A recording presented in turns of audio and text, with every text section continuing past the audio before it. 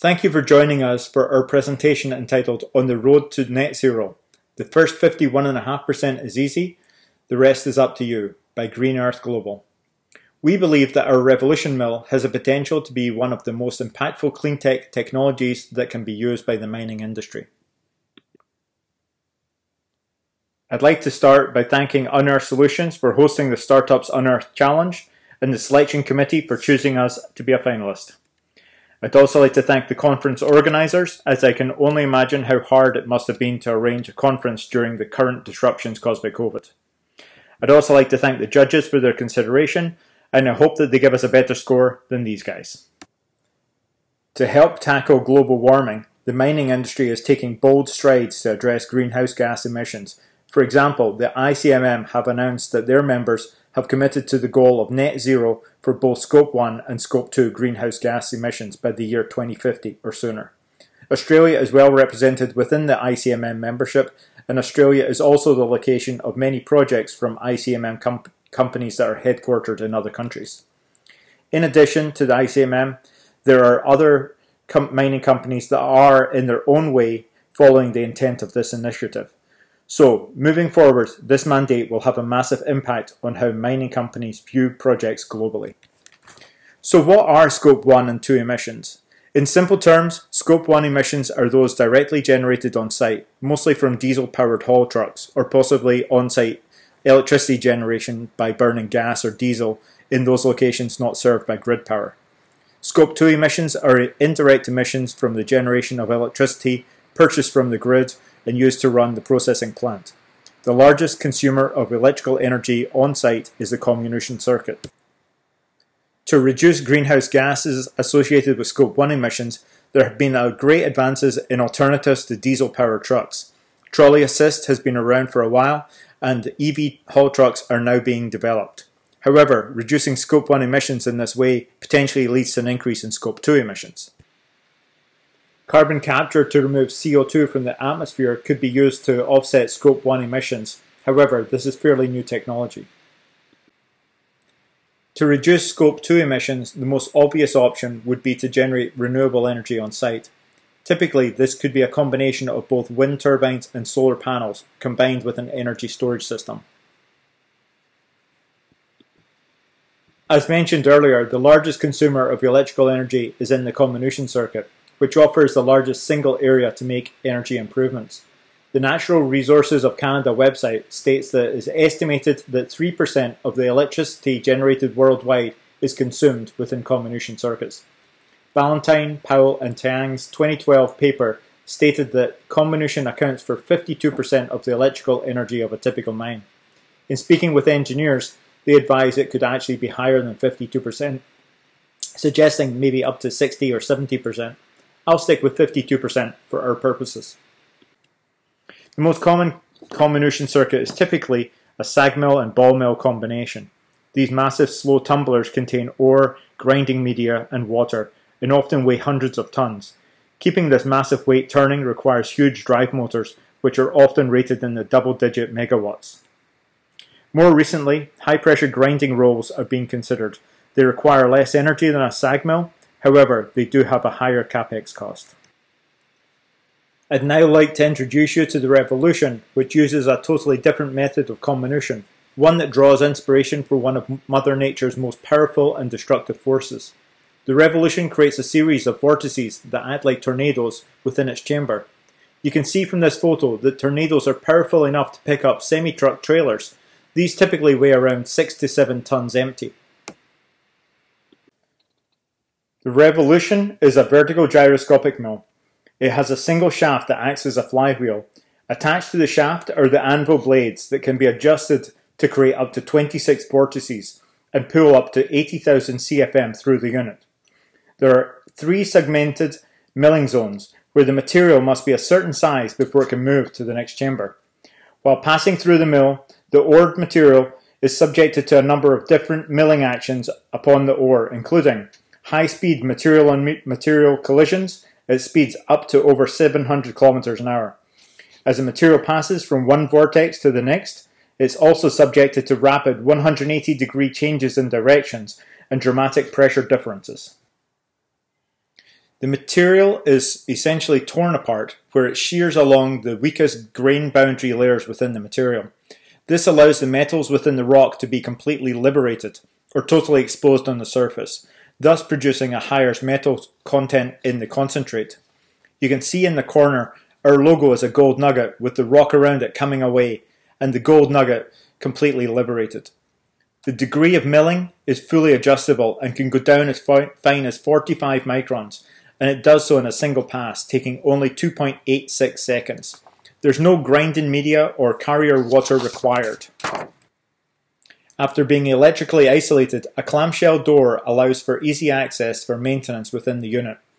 The internals of the Revolution are protected by AR400 plating, and as the material is suspended by air vortices, the wear in the chamber is actually minimal. Revolution is ready to accept and process material within 90 seconds of startup, and on a project, the item with the longest lead time is typically the milling equipment, and is therefore the first item to be purchased. Revolution has a lead time measured in months, not years. Shipping to the Revolution to site is also easy, as it will arrive partially assembled in a couple of standard 40-foot shipping containers. The Revolution is available in two sizes, 9-foot and 13-foot units. The Revolution works by simply spinning air, and it's the vortices created within the unit that suspend and mill the ore. The energy consumption to spin air is a tiny fraction of, say, SAG mills and ball mills, which typically have to turn hundreds of tons. This is why the Revolution has an installed power of only 300 kilowatts on even the largest 13-foot unit. The throughput of the Revolution is measured volumetrically, with a max possible daily volume of 21,600 cubic meters of material for the 13-foot unit. Unlike SAG mills and ball mills, the weight of the 13-foot unit is only 18 tons, so the foundation requirements are fairly minimal. Fitting within a 4-meter cube, the required footprint is also very small and compact. And as the material is air padded, the noise from the Revolution is only 90 decibels, making it a lot more comfortable to be around when in operation. This is an installation at the US Army Corps of Engineers in Fort Hood, Texas. They had a huge pile of construction and demolition waste, mostly consisting of wood, concrete, rebar and rock. This material was recycled by milling and separating, with much of it then used as road base. The first photo shows the feed system, the second photo shows the Revolution mill. Note how a simple steel frame foundation is required to support the unit. These are some photos of the typical feed material that was sent to the unit. You can see in general the material is fairly large. These photos shows the same material after passing through the Revolution. These are not photos showing multiple passes. Rather, the internal clearances had been adjusted between each photo to change the grind size. You can see the material in the first photo is around 25 millimeters or so, the second around 15 millimeters, and the grind in the last photo is a lot finer, with the material now, say, less than 1 millimeter. It's possible to mill down as fine as 45 microns if required. To allow us to review and compare the energy consumed by the Revolution in a mining application, we're going to do a sort of case study. A paper entitled Efficiency, Economics, Energy and Emissions, Emerging Criteria for Comminution Circuit Decision Making by Daniel, Lane and McLean was presented at the 2010 International Mineral Processing Conference in Brisbane. A link to download this paper is shown at the bottom of the screen. This paper reviewed the comminution circuit of 3 typical mine sites, given names A, B and C, comparing SAG mill ball mill against high pressure grinding roller ball mill circuit. We're going to add in the Revolution, however we're going to look at just the numbers for a single site, mine A. The throughput is 1625 tons per hour, using an ore density of 2.63 tons per cubic meter. The primary crusher clearances are set for 150 millimeters, and the desired output grind is a P80 of 106 microns. As the throughput of the Revolution is based on a volumetric calculation, it is found that a single 13-foot Revolution can handle this throughput and is running at just under 70% of max capacity. Only around 1.3 tons of material will be within the Revolution at any given time. The data shown in the following tables has been extracted from the source paper. For readability, we have just included the data relevant to our presentation. You can see the SAG-B circuit requires 32.3 megawatts of installed power, or 19.9 kilowatt hours per tonne processed. This works out as an annual energy consumption of 258.7 gigawatt hours. The HPGR circuit requires 27.5 megawatts of installed power, or 16.9 kilowatt hours per tonne processed.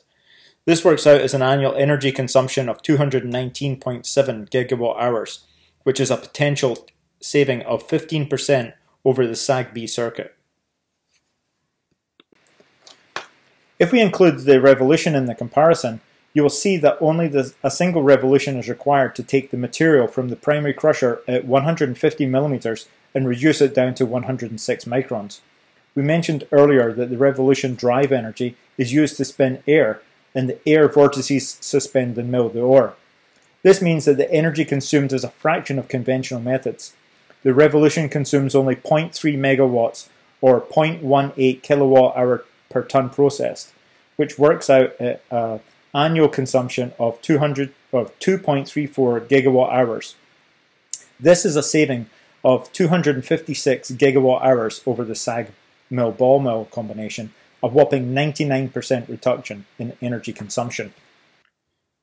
As power is only part of the OPEX equation, I've included the information from the paper relating to the annual operating cost comparison. Based on the annual throughput of 13 million tonnes per year, the annual operating cost of the SAG-B circuit is $37 million. The HPGR is $28.6 million per year, giving an annual saving of $8.58 million over the SAG-B. As previously mentioned, the revolution doesn't use a grinding media, and the liners see very little wear. The only wear items are the anvil blades that create the vortices. We have calculated an annual operating cost of $429,000. This is a saving of $36.75 million over that of the SAG-B. The ROI of the revolution based on OPEX alone can be measured in months. The title of our presentation says the first 51.5% is easy, the rest is up to you. So where does 51.5% come from? We mentioned earlier the comminution accounts for 52% of electrical energy used on a mine site, and it could even be more depending on the flow sheet.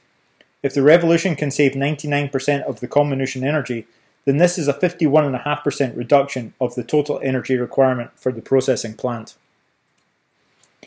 Based on the comminution being 52% of mine site energy, and applying this to the SAG-B circuit numbers, we've plotted the estimated electrical energy for the SAG-B, the HPGR, and the revolution over 10 years. You can see the significant energy reduction over this time frame. This is a graphic pulled from the online Australian Mines Atlas and shows mines around Australia and Tasmania. This is a graphic showing known mineral deposits, and this is a map showing the primary gas distribution pipelines and electrical transmission lines. Red is the gas lines and yellow is the electrical transmission lines.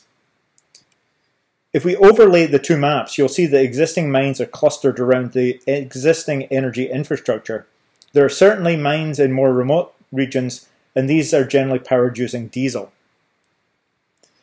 Now overlapping the known deposits, you can see that there are many deposits much further away from existing energy infrastructure. It's probable that many remote projects were found to be unfeasible due to high energy requirements in the remote location. Using the revolution, the energy required for processing plant is now half of that of conventional milling. This, combined with the latest performance improvements and cost reductions in renewable energy systems, make it now possible for projects previously found to be unfeasible to now be bankable. So what could you do with a 51.5% reduction in Scope 2 energy requirements? Well, the size and cost of building a renewable energy power plant would be significantly reduced. Also, it'd be far easier to ensure that there's sufficient energy stored through the night or for days with light winds. The savings in OPEX offered by the revolution would help pay for a renewable energy power plant. It will be possible to use surplus energy to convert diesel trucks to trolley assist or EVs to reduce your Scope 1 emissions. And the reduction in your carbon footprint would earn carbon credits. A lower cost of production would boost profits, improving shareholder value and stock price. As well as we discussed on the previous slide, it may be possible to advance previously unfeasible projects. As the Revolution can disassemble almost any material, it also has many applications outside of mining. In certain areas of the world, there's a shortage of the right type of sand used for construction.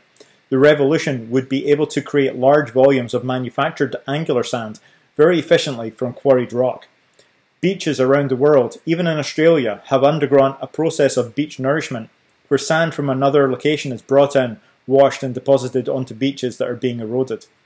The Revolution can easily process construction and demolition waste, asphalt and concrete, allowing these materials to be separated and reused.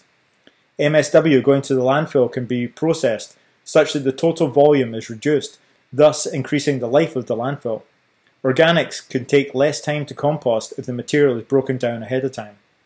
And the recycling of e-waste is key for our modern economy. Used consumer electronics contain significant volumes of precious metals and other valuable elements that can be recycled.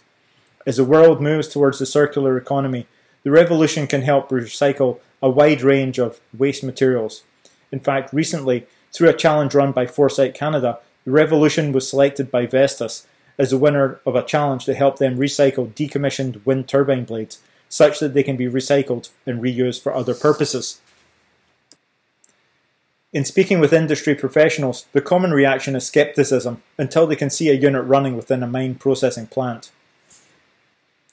However, I was told that once there's a successful mining installation, there'll most likely be a fistfight for the second unit. And I'm going to take this a step further and suggest that there's going to be a bar brawl for the third and future units. Thank you for your attention throughout our presentation. Please feel free to email either Nigel or myself for additional information. Nigel's email is nigel.psp@gmail.com. My email is george@pureworld.ca. You can also check out our website at www.greenearth.global. We look forward to hearing from you. Thank you so much.